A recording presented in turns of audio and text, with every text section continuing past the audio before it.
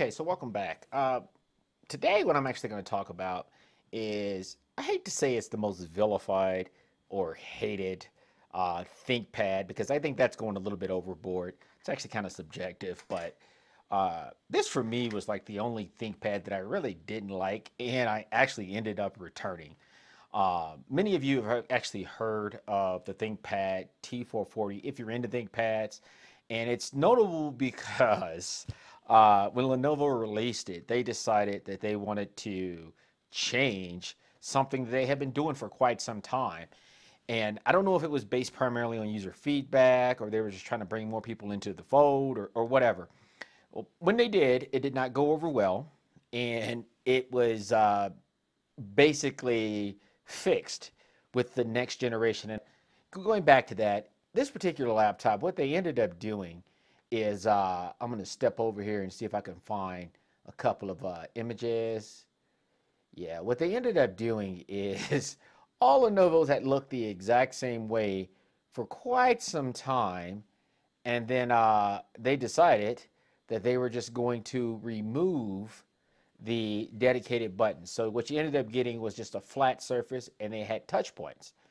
And I remember back when I ordered mine, um, it was just I didn't think I was gonna like it because I'd already used track points significantly, I mean enough that I knew that's what I like, you know. And I've also used track points on other devices, so like Toshiba's.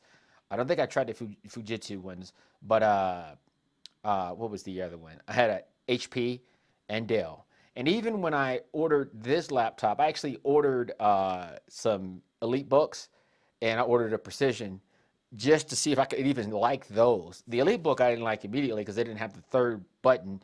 And to me, the Synaptics isn't the same. So the sensitivity and all that stuff, didn't really care for that. I bought the Dell. The Dell had three buttons, I believe, but it still kind of felt weird. It wasn't really like using track point. So I ordered the T440. And what I can say is, when I pulled it out, I was like, okay, people talked about the build quality. They went with a lighter build material, you know, so they were saying that was kind of cheap filling, yada, yada, yada. Wasn't really worried about that. I was only really concerned about, am I going to like the track point? Because that is what I use. And long story short, I did not.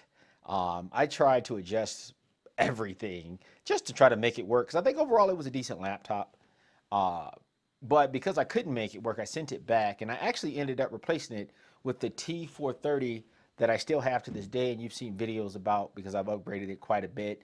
Uh, and I never looked back. The one thing I say about the T430 when I got it, and I was like, well, this is an older laptop. It's probably not going to be as nice as the T440, which was funny because it's a testament to how great some of these ThinkPads are. That one was refurbished, and frankly, I thought it had a much better build quality. It just felt more robust and substantial in hand. It was bigger. It weighed more. Now, the one thing I will say that I did miss about the 440 was the 440 had the power bridge technology. So it actually had a battery built in. So you can hot swap the other battery. I thought that was a really neat feature. They did incorporate that in the future generations after the 430. And then after this, they just kept going with it. So when I bought the X250, it had power bridge. So neat feature. Frankly, I thought the X250 and that range had a better build quality than the 440 as well. So I think that was just Lenovo listening to the feedback and kind of fixing kind of some of the stuff people were saying. And like I said, they ended up going back to those dedicated track pads or buttons for the track point, and there was no complaints. The one thing I can say, if you can find a 440 today, back when I was looking for laptops, I was running across them, and they were really cheap because I think that the general sentiment was people did not like them. You can actually change those buttons to the three button, or I should say that touchpad to the three button configuration. Had I known this back then, I probably would have just done that. Because overall, like I said, I thought the laptop was just okay. You know, I'm saying I was hating it, I just didn't like that interface. But you can upgrade it. So if you happen to find one on eBay, super cheap, definitely look at the price of the parts. But it is an option. But other than that, like I said, that's the only ThinkPad that I ever owned that I really didn't care for, and I ended up sending back. If you have any questions, feel free, leave them down below. Click like, subscribe, and really I just felt like I wanted to explain the T440 because I had mentioned this in my other videos, and this is kind of why. I didn't buy it. But once again, click like, subscribe, and Agent Fit signing out.